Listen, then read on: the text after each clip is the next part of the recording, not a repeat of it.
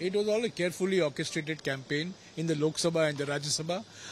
The government does not want the opposition to even raise the demand for the PM-linked Adani Maha-Mega scam.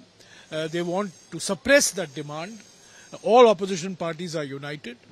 Today, the leader of the House in the Rajya Sabha, in contravention of all rules, was allowed to raise an issue of a statement made by a member of the other House. And what has Mr. Rahul Gandhi said? He has not said anything abroad that he has not said here. He has not said anything which are not borne out by facts. So this Maafi Maango naara is completely bogus and meaningless. There is no need for Maafi Maango.